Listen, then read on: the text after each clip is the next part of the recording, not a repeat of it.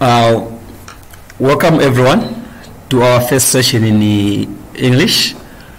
We are looking at some rewrites, and then these rewrites, they are in categories. We have got almost 10 to 12 type of rewrite.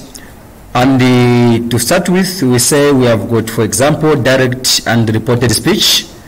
Then we have got also what we call contrast and concession. We have got what we call reason and result. Then we have got what we call question tags and many more. Now, these type of rewrites, all of them, they have got their way of answering them and also how they appear. So for you to understand a kind of rewrite, you need also to know, you need to differentiate from one type of rewrite to another. And if we are not, so we are going to separate these, and we are going to start with the contrast and concession as our first one. So for example, if you were given a reason and the result, a statement would be as the examination was very easy or the candidates passed. So in the real and the inner shell, we expect that when the examination is easy, we expect that truly the candidates are going to pass. Or if I give another example, if I say they were very tired, they had to rest. They were very tired, they had to rest. So that one, if somebody is tired, they need to rest but not work in the farm the whole day. So we expect to say that reason of getting tired, it has resulted in them to have a rest. Now, look at this statement if we change it this way. The examination was very easy, all the candidates failed. So when you look at that one, it means it is now a contrast and concession. So if you look at those two statements, they are contradicting, or they are contrary, they are contradicting with one another or each other. So when we say the examination was very easy or the candidates failed, that simply means in the real sense, when the exam is easy, we expect them to pass. But when it happens in an opposite way, it is called a contrast and concession. Also, if the one we talked about earlier, where we said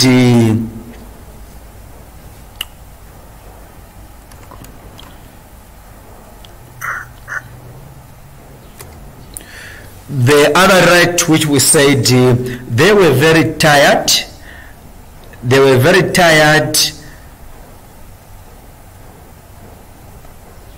and they had the rest. So when we said they were very tired and they had the rest, that was a straightforward thing. But now if we come to say they were very tired and they worked in the farm the whole day, that one now comes a contrast and concession. So now when we look at this one, let's say when we read there, we are looking and then it is written to say contrast and concession. Now in definition, we are saying this is used to combine ideas that are contrary. So it is used to combine ideas that are contrary, meaning those which are not really, those that are giving a surprise to the one who is reading. Now in this type of rewrites, we use weights, and the weights we use, we have got number one, we have got but, then we have got yet, we have got even though, we have got although, we have got despite the fact that, we have got despite, we have got in spite of, we have got however, we have got nevertheless, and then we have got instead of. So these are the words which we normally use when we are writing or when we are trying to answer the rights which are contradicting, which is under contrast. So let's start with but and yet. Now, but and yet, it is used to join two sentences that are contradicting. For example, that one which we said the examination was very easy, then full stop, all the candidates failed. So it is a surprise to the one that is reading. It is a surprise to the one that is it is contradicting the first statement. So for you to use but, so but and yet are used like the examination was very easy, but all the candidates failed, which means it is giving us a statement. Now we have joined those two sentences using but still, if you check, we can use yet in the same statement. The examination was very easy, yet all the candidates failed. So you can able to see that when we tackle that one, it means it is a contradiction, and we have used but. Then some of the ways in which but is used is this one. Look at that example there. Vincent was good at English, but failed the simple test. But he failed, supposed to be he in between there. So, but he failed the simple test. Now, when you look at Vincent, he was good at English.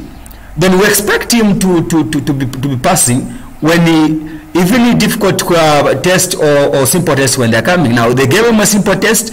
He failed. So it is a contradiction. No wonder we are using the word but. So when you look at our but there, it is joining the two sentences. Vincent was good at English, but he failed a simple test. So we have used but. So where there is but, we can also use yet. Vincent was good at English, yet he failed the simple spellings. In fact, it is spellings, not even a test. So he failed the simple spellings. So when you look at that one, it means it is contradicting. Then no wonder we have got this one. Look at the other one. It says Vincent was good at English,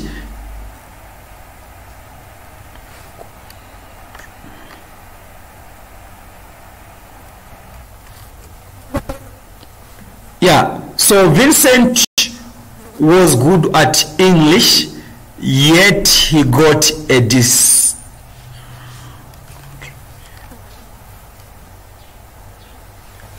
So which is the one that we're saying? Vincent was good at English, yet he failed the simple spellings. So Vincent was good at English, yet he failed the simple spellings. So when you look at this one, it's a contradiction. So we have seen that we have used yet, but in the first one we used but.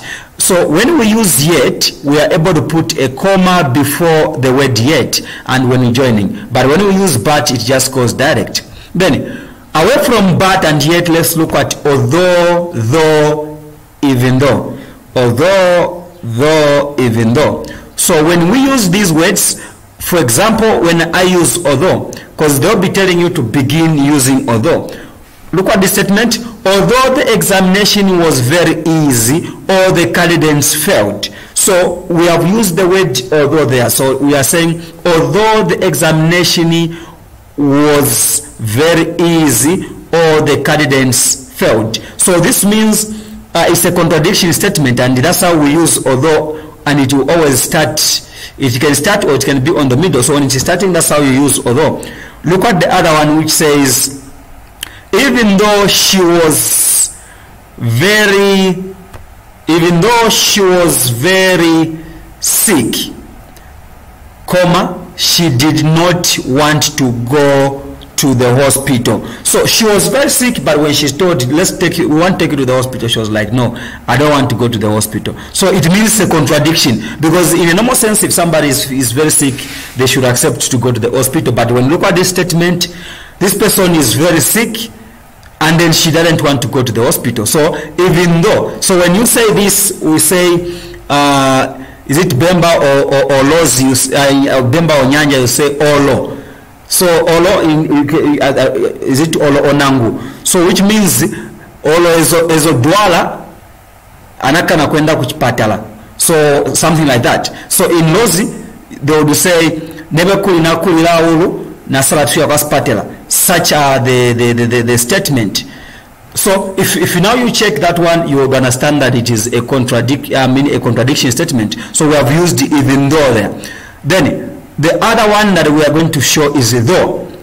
So though also it is used as in contradictions. Look at that one. Though he was tired, comma, he worked in the farm the whole day. So though he was tired, he worked in the farm the whole day. So this person was very tired, but even even when he was tired, still more he worked on the farm the whole day. So where there is though, we can also use although. We can say, although he was tired, he worked in the farm the whole day. So which means we can also use even though. Even though he was tired, he worked in the farm the whole day. So I think that these words can go and can feature one another. They are able to flow well there. Then also we have got other ways. Sometimes these structures, which is although, even though, and though, they can be put on the middle. For instance, look at this one. The candidates failed the examination, although it was easy. The candidates failed the examination, although it was easy. So when you look at this one, the word although it is on the middle. The word although it is on the middle. So which means it can join two sentences just like the word but and yet. Then without wasting time, let's look at however, nevertheless, and even so. However, nevertheless, and even so. So look at the example there. The chairman did not come to the meeting. Then we have got a full stop there. The chairman did not come to the meeting. The community achieved their objectives. So this is the chairman that was supposed to be there to chair the meeting, but he did not come to the meeting. So he was expected to be the one in charge of the meeting, so that he tells people. So the community now decides to continue with the meeting and then achieve the objectives. But in the real sense, some would have said, no, let's go because the chairman is not around. But now these people are to achieve, so which means it's a contradiction. So the chairman, it can be written like the chairman did not come to the meeting. We are putting comma, however the community achieved their objective. So which means the objectives. So which means just the same as nevertheless. Nevertheless. So we could have used nevertheless there where there is however. So where there is however, we could have used nevertheless. The chairman did not come to the meeting.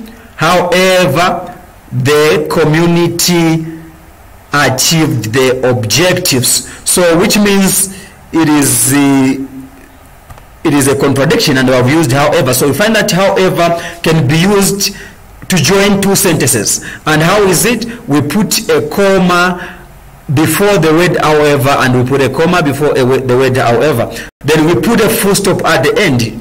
Remember, when writing rewrites, you need also to punctuate, because if you don't punctuate, you are going to lose some marks. Then let's look at the next one. They were very tired. So where there is there is, we have got why. So they were very tired, comma, nevertheless they continued working. They were very tired, nevertheless they continued working. Remember, we had that rewrite in the first place where we talked about these people were tired but they continued working. So it is a contradiction. So when you look at nevertheless, it is put in to join the two sentences. They were very tired. They were very tired. There we have got a D, they are tired. So they were very tired, comma, nevertheless they continued working. Then we are going to apply a full stop at the end. So when you look at nevertheless, it is joining two. It's just the same as however. So we can translate those in our own local languages, and then we see what is there. Then look at so away from those, if there are questions, they are going to be in the comments. Then look at the next one. We are looking at in spite of and then despite. So in spite of, then despite plus a noun. Now what is a noun? A noun is a naming word. Then or a pronoun. What is a pronoun? We not say a pronoun is the word that replaces a noun. For example, when we say he, she, so as a subject, those that are going to replace like a name like Namakando, Mutinta, Mubanga, such names. So it is going to replace. So it's a pronoun, and then a noun is a naming word.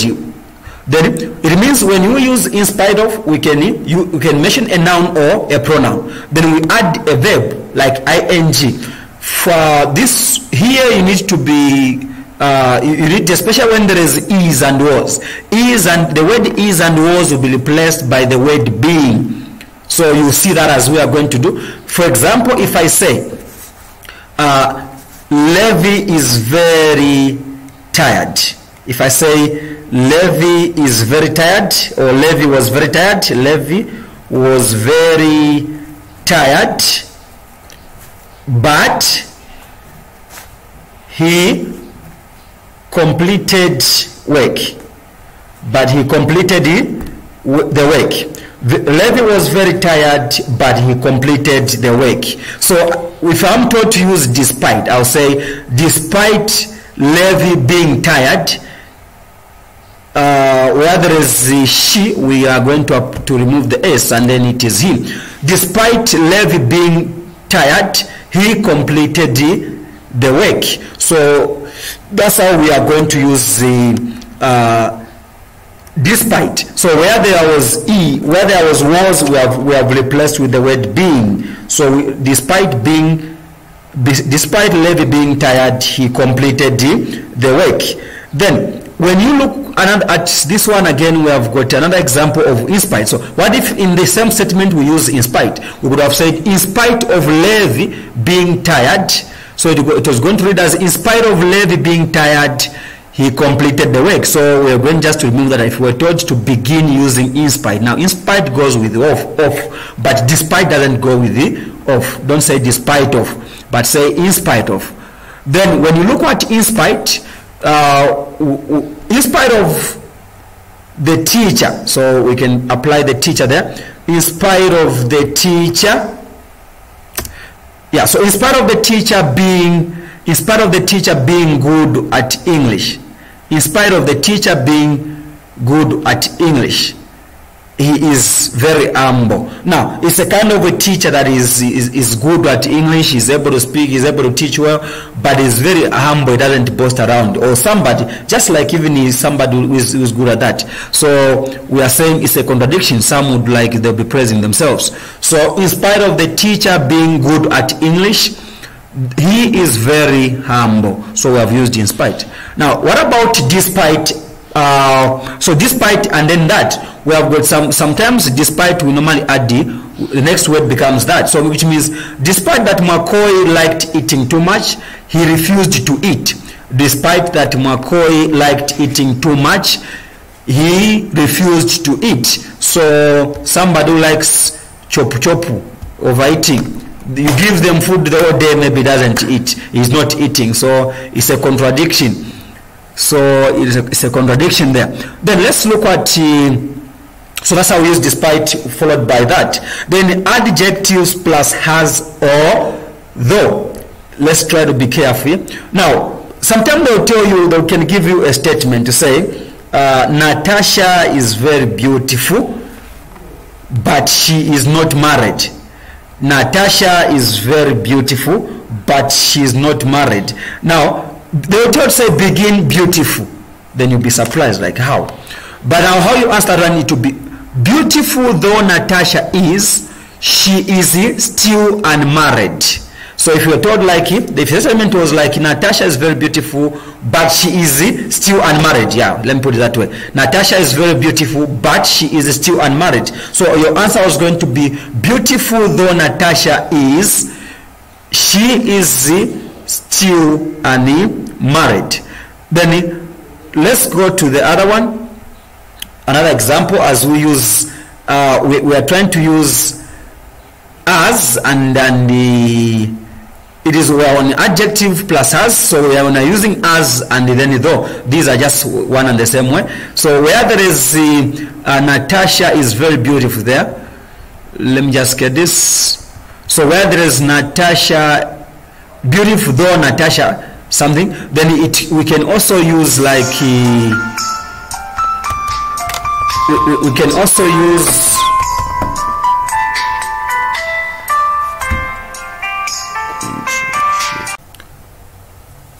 then when we look at adjective plus has plus though, we are looking at for instance, you have been given a rewrite to say Levi was very tired, but let's put this one. Natasha is very beautiful. Natasha is very beautiful, but she is still unmarried. Natasha is very beautiful, but she is still unmarried. So when you look at this rewrite, it means if they are telling you now to say begin beautiful, so you are going to say beautiful though Natasha is, she is still unmarried. So from that word, which is an adjective, because it is able to modify what kind of a Natasha is. So she's a beautiful Natasha. So you say beautiful, then you get the word though Natasha is, she is still unmarried.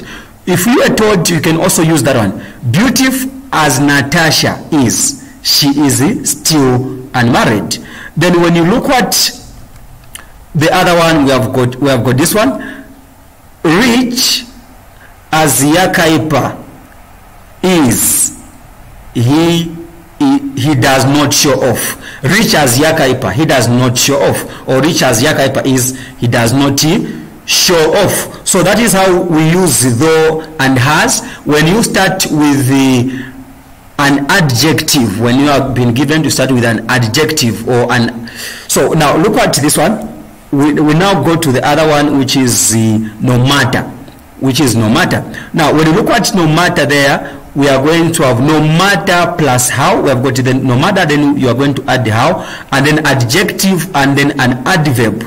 So when you look at that one, it will mean that it will go like, no matter how hard Jane works, she is not promoted. So when you look at that rewrite, it is going with no matter how. So the first word is no matter, then the next it is no matter how hard Jane works, she is not promoted. Then we have got no matter, then plus WH, which can be what, where, or who. So an example is no matter who your parents are, you must respect them. Then the other example is, so there we have used no matter who. Then here we have got no matter what you say, I will not forgive you. So we have used no matter what. Then the other one is no matter where you live, you must be proud of your home. Then also the other one, I think this is our last one. So the last one there we have got instead of. So instead of can be an example. We can say instead of learning, he was making noise. So instead of learning, he was making noise. Then if you want to use it now to join the two sentences, we can say he went playing instead of going to school. He went playing instead of going to school. Then let's do very quickly here. We look at these examination questions. Number one, we have got Mr. Mdenda was an old man, but his wife had a child every year. Mr. Mdenda was an old man, but his wife had a child every year. So just reading this, you know, say it's a contrast, and it is a contrast and a concession. Then when we have to answer that one, they say begin although. So begin although. So Mr. Mdenda was an old man, but his wife had a child every year. Then begin although. So it will be read as, although Mr. Mdenda was an old man, comma, then we are going to remove but or omit but and then say his wife had a child every year. We'll say although Mr. Mdenda was an old man, his wife had a child every year. Then our next exam question, it is that one, number 2A, which says she had a disadvantaged background, then yet she became a prominent person in society. She had a disadvantaged background, yet she became a prominent person in the society. Begin despite. So despite, so you can use like despite having a disadvantaged background, she became a prominent person in the society. Despite, so that had I have changed it to have, and then it has become ing having. So despite having a disadvantaged background, then we are going to omit yet and say she became a prominent person in the society. Then number 3A reads as Peggy was sick for the most part of her final year, but let's put she there, but she managed to get a distinction. So Peggy was sick for the most part of her final year, but she managed to get a distinctions. So distinctions. Now when you look at that one, they're saying begin in spite of. So when we use in spite of, we are going to say in spite of Peggy, was we change to being. So in spite of Peggy being sick for the most part of her final year, then but will be omitted and we'll put a comma there. We'll replace that one with a comma. We'll say Peggy was in spite of Peggy being sick for the most part of her final year, comma, she managed to get distinctions. Then we come to this one here. It reads as it wasn't numbered there, but we can number it number 3 or any number. Zambia played so well against Egypt in the 2008 Africa Cup of Nations in Ghana, but lost terribly to Cameroon. So it's a contrast, that one. So how do we now start with the despite the fact? Now despite the fact goes as despite the fact that. So we'll say despite the fact that Zambia played so well against Egypt in the 2008 African Cup of Nations in Ghana, where there is but, we are going to put a comma and then we say it, we replace Zambia with it. So say it lost terribly to Cameroon. It lost terribly to Cameroon. Then we go for the next one. This is supposed to be our number 5 because the previous one was our number 4. Although it says, although the examination was difficult, none of the candidates panicked. Begin in spite of. So the answer will read as in spite of the examination, where there is Z, we'll put being. So it will be in spite of the examination being difficult, none of the candidates panicked. So that will be our answer for number 5. Then this one, our next one says, Mlenga is quite clever, but he does not work hard. Mlenga is quite clever, but he does not work hard. So that one, it will go as although. Begin that they're giving him say begin although. So it will go like although Mlenga is quite clever, well, then we put a comma there and say he does not work hard. Although Mlenga is quite clever, he does not work hard. Now an emphasis here, when we use although, we will not use again but. So where there is but, always will be removing but and then put a comma there. Then the other one says, I was very disappointed, but I could not show it. I was very disappointed, but I could not show it. So begin disappointed. I hope you still remember that one we did for Natasha, which was saying, beautiful though Natasha is. This is the same type. So it will go like it. I was very disappointed, but I could not show it. Begin disappointed. So it will go like disappointed though I was, comma, I could not show it. Disappointed though I was, comma, I could not show it. Don't write the word comma, put a comma as a symbol. Then our next one says Chileshe is down, but she managed to pass the examination. Chileshe is down, but she managed to pass the examination. Same as the previous one. It begin with the down. Down, it is an adjective. So it will be down though Chileshe is, comma, she managed to pass the examination. Down though Chileshe is, comma, she managed to pass the examination. Or you can use as down has Chileshe is, she managed to pass the examinations. The next one says the head teacher was angry, but he did not slap the boys. The head teacher was angry, but he did not slap the boys. Begin angry. It is also the same type like thou and the one for disappointed and the one we did for Natasha, beautiful, whatever. It will go like angry though the head teacher was, comma, he did not pass the examination. So you put a comma, don't write the word, but angry the head teacher was angry though the head teacher was, he did not slap the boys. Angry though the head teacher was, he did not slap the boys. Or you say angry as the head teacher was.